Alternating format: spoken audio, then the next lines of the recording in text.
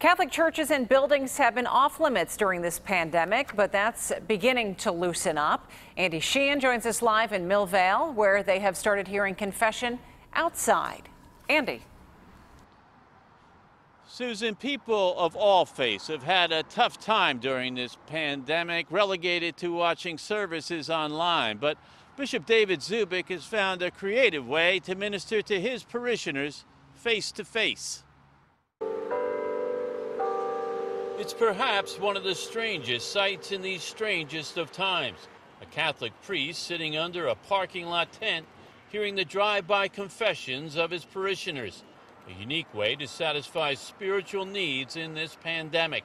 I wanted to look for a way in which we could satisfy people's hunger for God's mercy, just as we're looking for ways that food banks can provide food for people who are physically hungry. Church buildings and services have been off limits for 6 weeks, but now Bishop Zubik is allowing for some face-to-face contact, provided there are face masks and social distancing.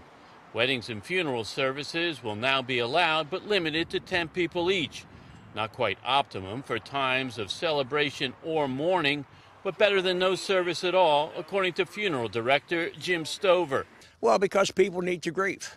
And you need to go through the grieving process to get on the other side of it. And part of that grieving process is sharing with others. And we know that it's going to be step by step, and we take it step by step. Father Nick Vaskoff says his confessional tent is one place his parishioners can now come for spiritual healing and a little bit of human interaction. We were never meant to be apart. You know, there's that human longing to be together with the people that we love, and the friendships and the family atmosphere coming together in church is just like that. It is a community of faith. I said, I miss going to confession. Those who queued up in cars said they were grateful for the absolution and for Father Nick for providing it.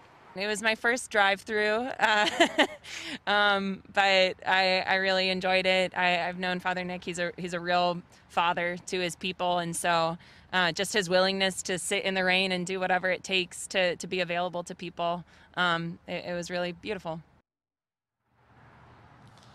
A strange sight indeed, but one step closer to normalcy in strange times for the faithful. Reporting live at St. Nicholas Church in Millvale, Andy Sheehan, KDKA News.